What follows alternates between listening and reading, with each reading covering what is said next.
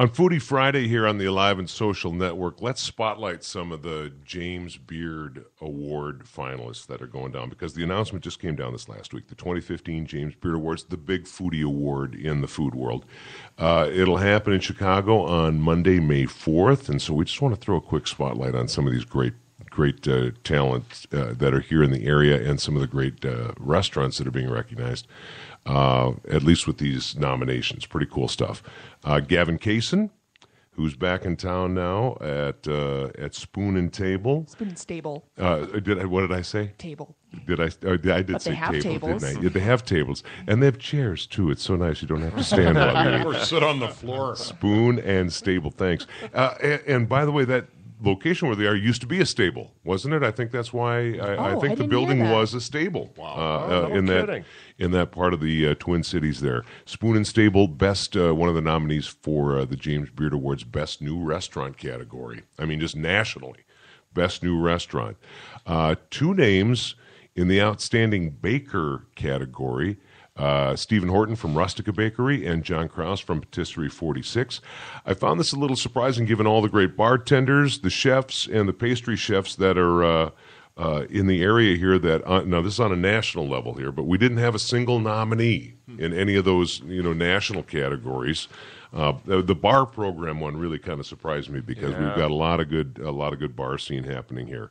Outstanding restaurant, La Belle Vie is on that list. Outstanding restaurateur, Kim Bartman's on the list. I mean, a long list of folks from all across the nation here. This is the national categories now. Kim from Barbette and Bryan Lake Bowl, Red Stag, and right around the corner here from the Alive and Social Network, Pat's Tap is right around the corner here. And outstanding service, Restaurant Alma is a nominee, so a real good thing there. From the outstanding wine, beer, or spirits professional category, Eric Seed from House Alpens, which is located here in the area. Eric's got a cool company that brings in a lot of just different offbeat liqueurs and aperitifs and other things like that, and he just reaches out in that way as a professional into the world. He'll be a guest on an upcoming Foodie Friday. I pinged him and congratulated him, and he said, "Yeah, I'm in. Count me in." So we'll spend some time with him. And then we get into the chef categories for the different regions. And I'll wrap it up real quick, because the Best Chef Midwest region category, there were 20 either chefs or chef groupings. And by chef groupings, you'll know when I mentioned Travail, because Mike Brown, Bob Gherkin, and James Winberg are a chef group there. But out of the 20 Midwest chef nominees, chefs or chef groups in the area here had 7. We had 7 nominations out of 20. Sweet. Yeah, Wow. I mean, think about that for a second, because that includes towns like the Midwest, includes towns like Milwaukee, Madison, St. Louis, Kansas City. And so props to Paul Berglund from The Bachelor Farmer, Mike Brown, Bob and James from Travail, Jim Christensen from Heyday, Doug Flicker from Piccolo, turn the page here, Michelle Geyer from Salty Tart, Russell Klein at Meritage, and Lenny Russo from Heartland Restaurant and Farm Direct Market in St. Paul. So some props to all of those talent here in the area. Round of applause for those. And again, the James Beard Awards. We've had some beard winners here in the area, some big-time beard winners over the years, and so we'll hope to see a few more trophies make their way here to the St. Paul, Minneapolis area. Vic, give us a little insight in the video production world. I want to talk about the Gangsterland movie that you put together in 2011, but I want you to also give us a little insight with foodie memories and food memories. I mean, when did that narrative of Bick Smith, just human, happen? I mean, like you mentioned, family from the South, right? Moving around the country or in different parts of the country. Was there sort of a Southern spin on your first love of food or anything like that? Yeah, my mother was a great cook, and she took the Southern cooking up to Vermont, and we had a bed and breakfast. It was an inn up there. It was kind of like the Newhart family.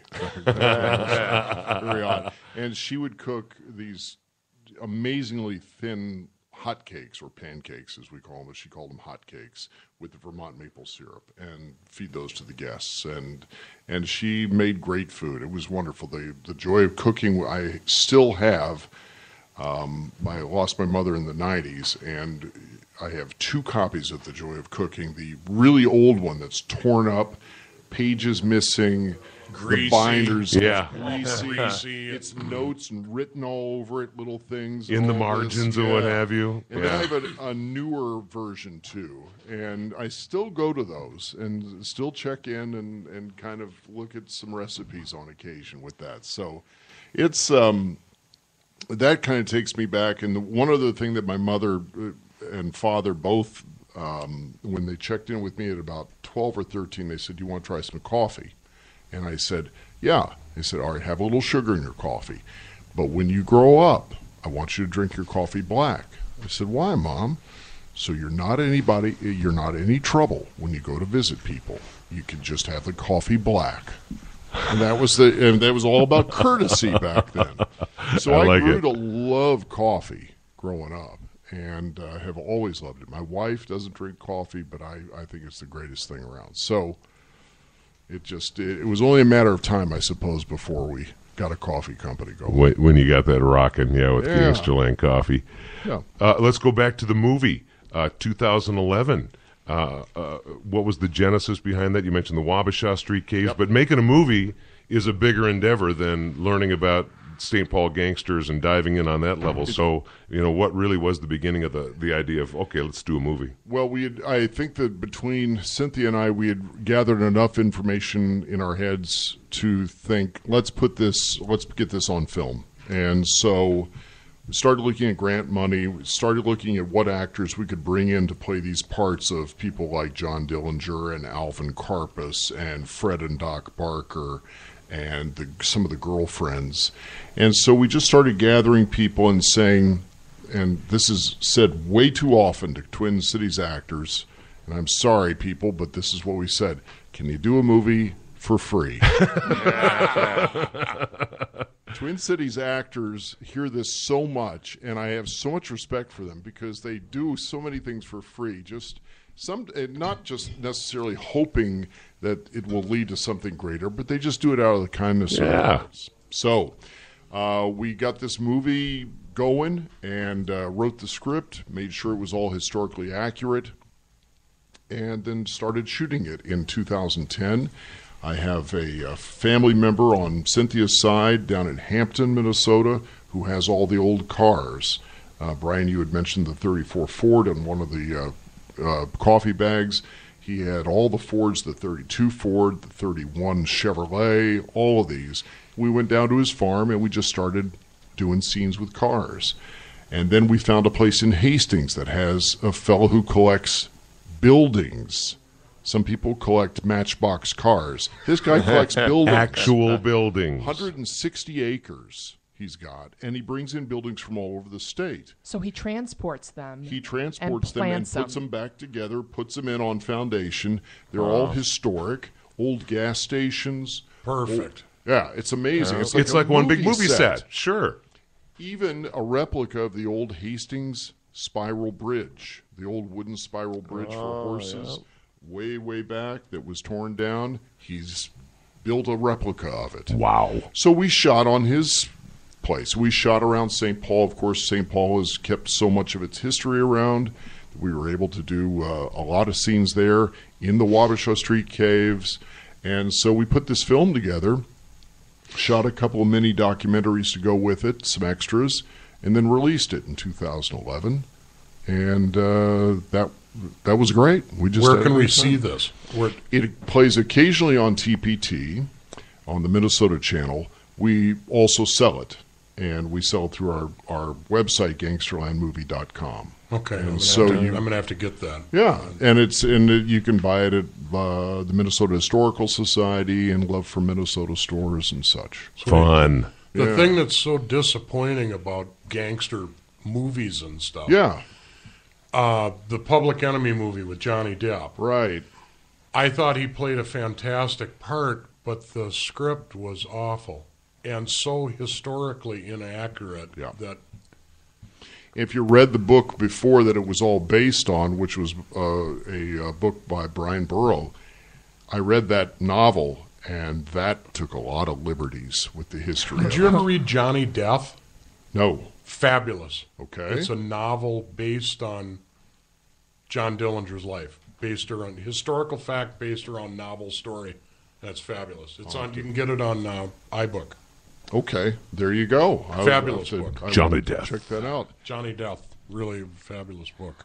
So in the Wabasha Caves, I know the Wabasha Caves just because there's a Trail of Terror that's like Cave of Terror or something like that, and I was super into that when I was in middle school and got dragged to any kind of spooky thing that there was. But did you experience any paranormal, ghosty apparitions in the caves at all? Or? There are ghost stories from those caves because it is said that 3 gangsters got shot to death in one of the rooms, kidding. a portion of one of the caves, and that their spirits are still there. They enjoy all the swing music that's played there. Heaven forbid that you'd go around whistling a modern tune because then they start messing with you. I've worked there off and on for 15 years, and so I have experienced things. I bartended there and leaving at 2 in the morning, and I hear chimes going off, and there are no chimes in the place. At all? At all. I hear 2 chimes, and I look up, and the clock says 2 o'clock, and I thought, I'm done. I'm out of here. There's still an active food program there, I know, and bar and everything. They bring It's an in event catering. center. They bring in catering? They bring in catering Okay, from gotcha. over the Twin Cities, and it's a private event facility. Is there a kitchen there? There is not. Okay. Not all anymore. right. Back with the old, when it was originally the Castle Royal, which opened in October of 33, they had, Josie Lehman had a kitchen there, and they cooked until 1940. And then in the late 70s, it was the Castle Royale 2. And it was white linen dining and disco music back then. There you go. And then it's gone through various other incarnations and non-ownership. And then the current folks who bought it, Steve and Donna Brimmer, they bought it in 1991. And Gotcha. they've kept it going. But it's private events, and then they do swing dancing on Thursday nights, which is open to the Nice. public, which is great. Very nice. Yeah. The Gangsterland Coffee, is this working its way into different retail locations now? Are you getting into some of the kitchen shops? We're trying to. Or also the bigger retailers, the Lunds, the Byerlys, and places we like are. that? We're in that process right now. We have just released this. We're selling online, and then we went to the Minnesota Historical Society and Love for Minnesota stores because we've already been working with them. Nice. And we're working into other retail locations. So we're hoping to get out there. It takes a while to get the name out when you're not plastering ads everywhere. So we just want to tell people about it and have them try the coffee because we think it's terrific. And where are you sourcing the coffee from, Vic? The coffee, the beans themselves are from all over the world, and they are roasted in Buffalo at Custom Roasting. And our roaster, Stephen Olson, has a 60-kilo roasting machine. He says this thing is decades old. And I've watched him roasting this stuff, and there's such care that he puts into it, checking it and everything for just the right tint and everything. So very impressed with this process. Nice. Yeah. Good for you. Good for you guys. Well, best of success to you as Thank you you. move this thing forward. That's fun. You know, the coffee and food and beverage industry in general, tain't easy. People got to eat. People got to drink coffee. People got to eat. People got to drink. That's right. Speaking of eating and drinking, Brian Turner from the legendary Loon Cafe. How long you been at the Loon now, Brian? 1986 I started. All right. I was there for a couple of years, and then I went out and did their carbon copy of Dixie's in San Diego. I was out there for a year.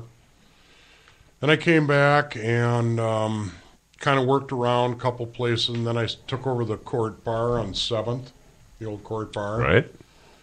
I was there for about a year and a half, and then one of the guys from the Loon came over there, and Wingnut. Oh boy. And he came over to the Court Bar and he said, one of the prep guys is quitting. You want your old job back?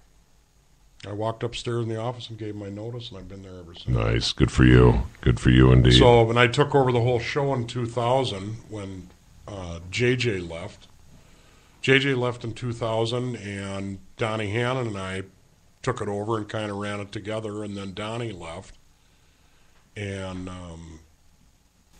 I've been running the show ever since. I have a sous chef that's fabulous. His name is Patricio, and kind of split it up to where I do the buying and that kind of all of menu development and that kind of stuff, and then he handles the scheduling and all that kind of, because I'm not very good at that. Gotcha. Well, let people play into their strong suits, huh? I brought you guys some food today. What did you bring? I brought all kinds. I got a couple of bags of swag here. All right. Do that. One of my favorite recipes of Brian's, he shared it, is the Captain Crunch French toast that they make for their brunch. I've had that. Yeah. I've had Did that. you see Mary Beth Mueller's thing on Facebook? I could so eat that meal right now. She's all pissed off. It's like, well, we don't have it here all the time. Right on. I figured today that why should B.T. McElrath have all the fun? All right, get on that microphone a little more there. Why should B.T. McElrath have all that fun when it comes to candy? So I brought you this. Oh, my, your world-famous Brian Turner peanut Brickle. brittle. Oh, And my cashew God. brittle. Oh, my God, look at that. Heck yeah. Oh, yeah. Oh, yeah. Dennis likes seeing pictures of that. and then I brought no Saturday morning in anyone's house should ever be complete without scratch-made pancakes. Pancake batter. Looking yeah. good. Wow.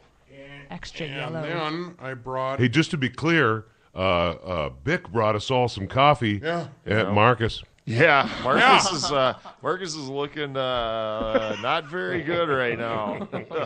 Marcus, you brought us a lot of love. Yeah, exactly. And then Whole lot of love. I brought you guys a recipe, a non-goof up recipe for barbecued ribs. Thank you. Which Oh, I've yeah. had yours a million Yeah, times. like at the bartender's bartender, golf tournament every yeah. year. Why don't we have these ribs at the Loon? So these are goof-proof is what you're saying. This Goof-proof. recipe is Read the last goof-proof. paragraph on the second page. All right.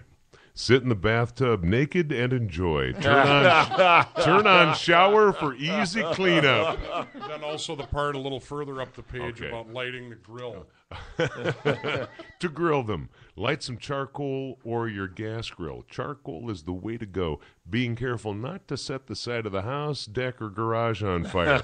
I'm guessing a little true story. Thorough recipe. No, Yeah, not for me. All right, just checking. Foolproof. Foolproof. This looks great, man. Thank you. But I brought you a quart of the sauce. Because it To ain't go the with ribs that. It ain't the ribs without the sauce. Gotta have the Gotta sauce. good sauce. Are you comfortable with us sharing this Absolutely. foolproof information for Absolutely. ribs on the Alive and Social Network page and And elsewhere? then we got Good. one more thing. Love it. This is today's soup of the day. Oh, look at there. It's a corn and seafood chowder. That's a yum. delicious looking one there. Southern gent here would enjoy this. Oh, boy, no It kidding. has a light tomato cream base, and it contains scallop, shrimp, clams, and crawfish. Is this your recipe then? Yes. This soup recipe? Yeah, nice. Is that a big thing for you, man? Is developing the recipes? Yeah. Like you said, Well, you I- and Patricio well, split things Yeah, up, you know. I do most of the menu development, and I brought 4 chilies to the Loon. I brought the And the Loon's known for its chili. Yeah. Pecos River Red is my favorite. There's some of that here too. I brought some of that as served at Target Field. I developed first back in the day. They wanted a chicken one, so I did the chicken one, Okay. which is they're about neck and neck. Pecos River Red and chicken's about neck and neck. And then I did the dirty pork stew in the green sauce, and then the veggie chili. And then during the slower months in the winter, we do a chili of the month. And we have like a black bean chorizo one that we do that has chocolate and roasted peanuts Oh my in it. God. Wow. Yum. A turkey white bean that's really popular. And then we also, in that seasonal part, we roll out the old Rufus Valdez. Oh, I remember that one. And that's a half beef, half pork, and like a salsa sauce. I remember that chili too. Yep, that's a good one. So Where do you develop it? I mean, do you I just started thinking about but do you have another kitchen downstairs? yeah, we or- have a complete full-size prep kitchen in the basement, Sure. not just a dish out upstairs. Yeah, okay. So, that somebody will come to me and say, we need a new we want to do this salad, and we need a dressing to go with it, and, a lot of that. And I have a real huge Mexican connection. My wife Kay and I are friends with a Mexican family in San Diego. They work for me at the restaurant out there. And when we were out there for Christmas and New Year's this year, I learned how to make mole. The real, we're not the goofing No around half-ass mole Maria here. brand in the jar, the jelly jar thing. The real kind. Now, as we always try to demystify the food world on Foodie Friday, we're not going to make any assumptions that everyone knows what a mole is. What's a mole? A mole is a blend of 4 different kinds of chili, tomatoes, cinnamon sticks. Do you know what conejo sugar is? The dark. It looks like a giant cone of incense. Okay. It's rock hard. That's in it. Roasted peanuts, chocolate, raisins, and it all gets put together and gets boiled on the stove, and then they separate the liquid from the chilies and the solids, and that gets pureed, and then that literally gets. The sauce gets made, and it gets literally floated and fried in oil. Think of it as a moat of oil around this. And as this stuff starts to fry and it turns into it, it gets stirred together. And this mole is just to die for. It's so good. Now, the oil, what is that doing at that point it's then? It's churning it around and cooking these solids again, but it... Well, like almost compressing all of those flavors together. It rolls up together, and you just kind of let it fry as it comes up over the edges and turns in.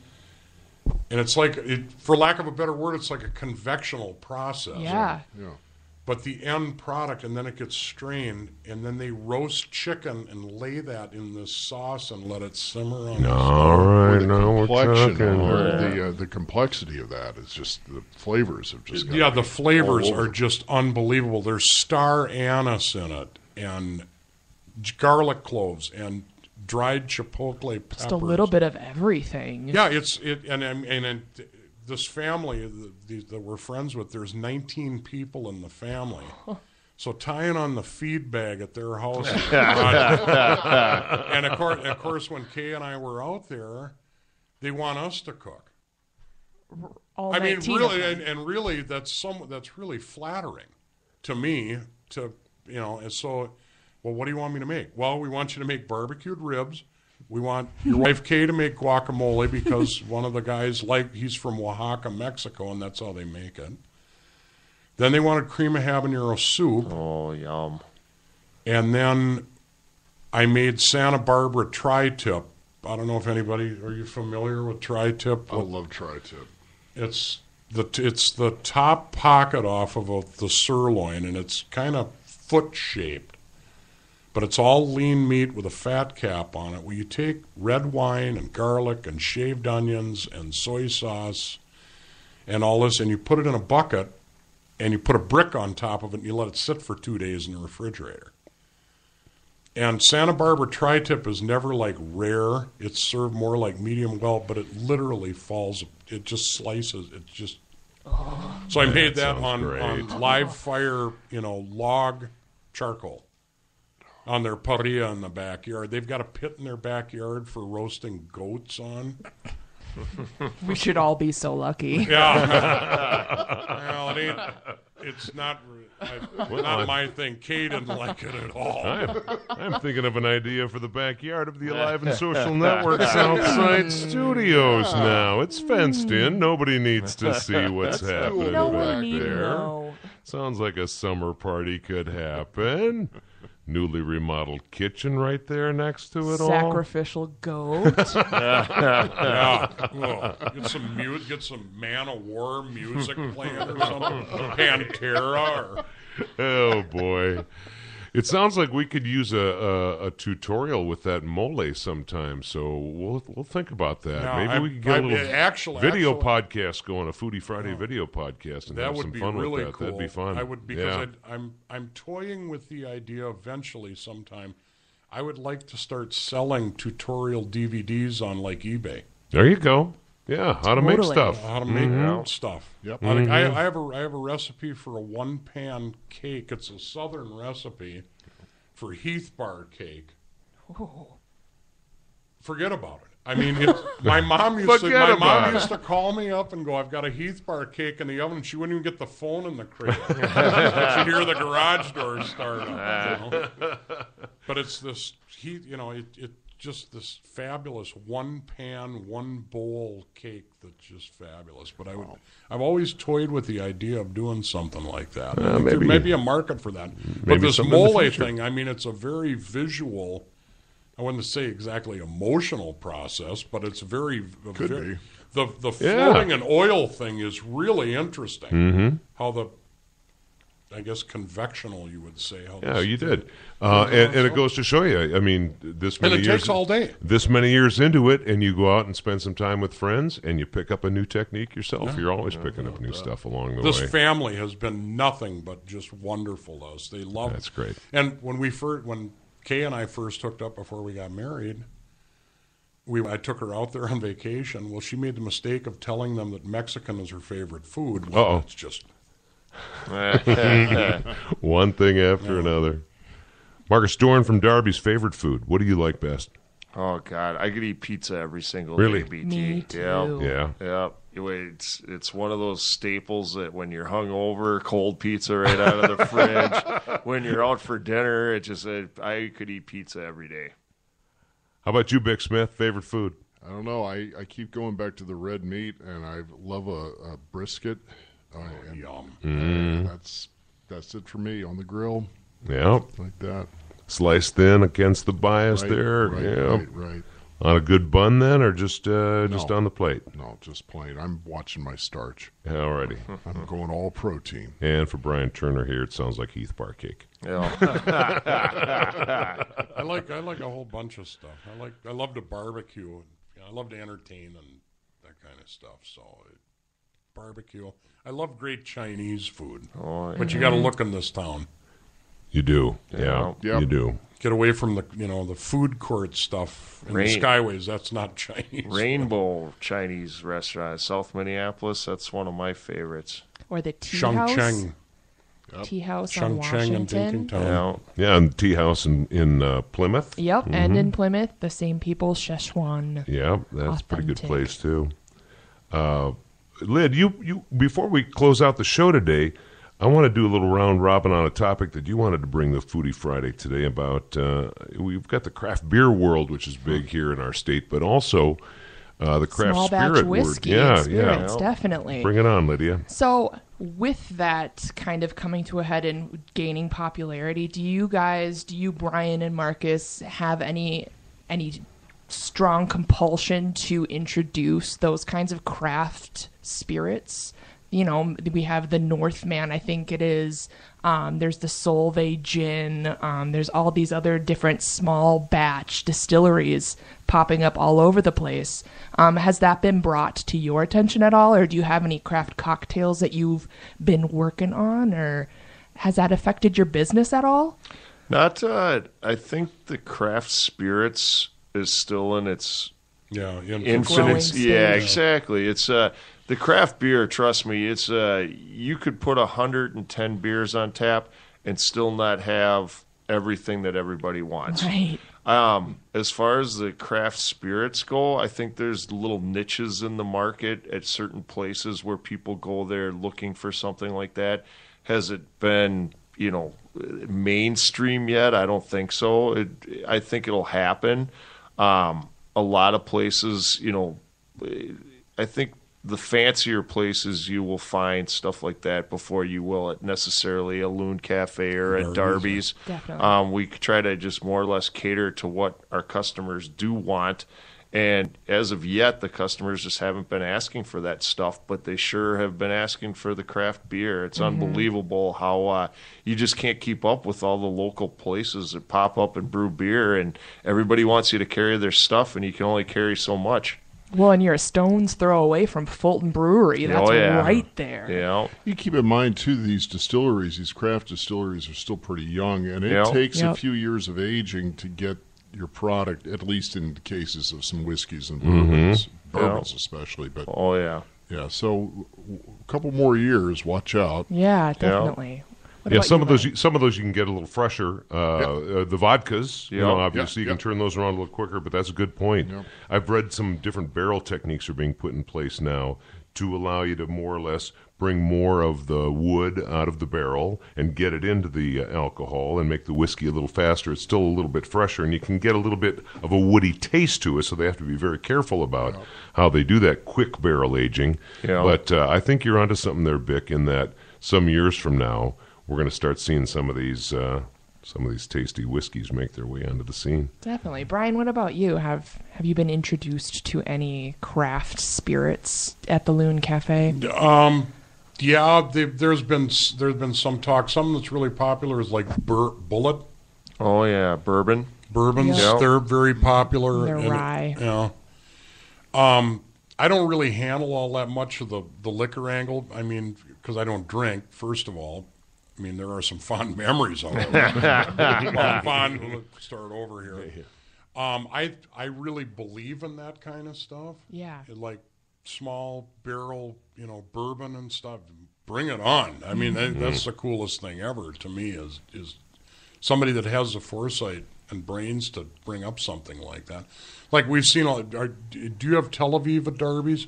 Oh, yeah. Tel Aviv Yep. Vodka. That's Yep. a local company, and I've done work for the guy that started that. And Yep. it's out of Israel. It's a vodka. delicious vodka, too. Yeah. My wife likes it, and so does my mother-in-law. And it's got biblical stuff. Oh, in it. yeah. The bottle itself is very unique. It's really pretty. and- Yeah, the lighted base they give you. And all that. Yeah. It's got biblical stuff in it.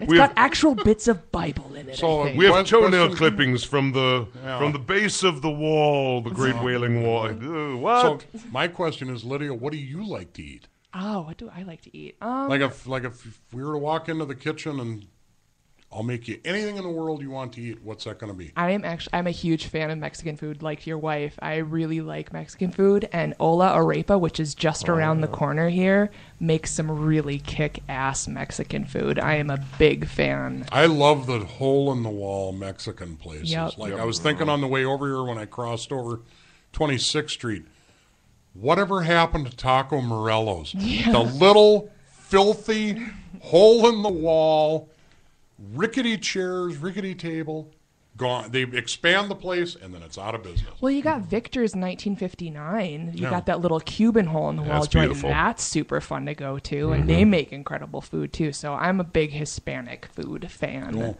I got to say, from my perspective, this rib recipe, this flawless rib recipe, not only am I happy about the end all where I get to get in the tub Naked. naked, I mean, I'm pleased with that part of the entire recipe narrative. But I love barbecue. I think love that's summer about my day favorite and- too. My wife and I throw a huge bash at our house every September, and a bunch of people come, and we just grill all day, and Feed everybody. Nice. people bring dishes to pass, and it's really a fun day. And Nankin Wanderers Punch. Oh, Those- yeah. I remember Those days will be here again soon. Yeah. There's only, please let it be barbecue time. I'm ready. Although we like to get that grill going no matter what the season is. That's for Charcoal sure. or gas? Charcoal. Yeah, Charcoal. natural hardwood charcoal. Although I do miss having the quick convenience of. I have one of them for going a to the gas drive-in grill. movie. Yeah, there you go. Perfect. Do you go to the drive-in? Does It's- anybody it's go to the There's go that to the one- Valley As High? often as we Is can. the Cottage Grove Valley one? High is That's the only it? one left. Well, Yeah, Valley that's High, the and then only the one one. out at the racetrack in Elko. Yeah. Yeah. Oh, there's that one there, and then also there's that big 5-screener in Litchfield, so you can make That a bit of closed. a drive. Did they We close went there that? last Oh, year. That was I'm sorry one to of hear those that. deals. Kick here and building will fall down. So you basically tailgate at the drive-in. Yeah, it's the one out. It's almost to Wisconsin, Yeah. out past Woodbury. Yeah. You're parking for 850 cars out there. There's 4,000 people out there. Yeah. Get triple Drinking beer, triple and feature grilling. night, Yeah, and- triple feature, and Yeah. we never. My wife and I are too old for the last to stay. We're not. 4 in the morning. Yeah, when we get exactly. home. That's what happens. Hey, thanks for sharing some thoughts and memories, everybody. Do appreciate it. Marcus Dorn, it sounds like it'll be a fun 2015, what with the tots recipe making its way over to Target Yeah, Field. congrats on that. You darn thank you. right. Thank and, you. And the Hard work continued, pays off. Yeah, it does. And perseverance. Yes, much perseverance. the Exactly. continued growth in the neighborhood too will add some more people in that North Loop area where Darby's is located. So it's just a fave pub for a lot of folks. And so props to you and your partner Mark Thank you. on making that kind of a destination happen in the North Loop neighborhood. Good on you, my friend. Thank Good you on very much, BT. Big Smith, where can folks tap into this coffee? Give us a website, because I know I don't remember it off the top of my head. My apologies, but I know that what I thought was cool was that you packaged some of the coffee there. But as Brian Turner here mentioned, my fellow Brian, he wants to see that movie. Yep. You can buy a Get it pack. all. You can buy a gift pack or what have you of the coffees and the movie. So I love it's that. all there at gangsterlandmovie.com. All right, pretty Nice. simple, Get pretty it all. straightforward. And that was a Yeah. 2011 production for you guys. Correct. Yeah. Labor of Love, good one there. Absolutely. Yeah. And Brian Turner, thank you so much, my fellow Thanks BT. you. Thanks a million for having us. And Good to have you here for sharing stories about. we got time for the some food loon world. facts. All right. We got 1 minute for some quick right. loon facts. Since 1993, when I came back to the Loon Cafe, I did some figuring. All right, let me get that out of the way for you. And in that time, Like Fred Sanford here. These are the glasses I need to find the glasses I need. in my best guesstimation, I have made since 1993 168,000 gallons of this. That's 8 swimming pools. I was about to ask if you knew how many that was. 8 swimming pools of chili. Pecos River Red. Wow. Just the Pecos River Red. Wow. And the spices to make that, 6.5 tons. Oh my God. 2,908 number 10 cans of diced green chilies. 3,460 50-pound bags of onions. Wow. 170,000 pounds of diced beef. Oh my God. 2,500 gallons of beer. And 120,000 number 10 cans of tomato product. Wow. Some good facts from the Loon. Yeah. And you specifically. Yeah. Nice stuff. You got a little math going on there, too, didn't you? Yeah. Some serious math. your brain going out. on there. Call up your produce guy and go, yeah, I need to order some onions, please. I need 3,460 50-pound bags. Can I get them by Tuesday? Thanks for joining us for Foodie Friday on the Alive and Social Network. My name is Brian Turner. And this is Lydia. Thanks so much for listening. Marcus Dorn, thank you. Big Smith, thank you. And again, fellow Brian Turner, thank you very much for joining us here Guys. Thank you. Thank you. Right. in the studios of the Alive and Social Network. Join us next week.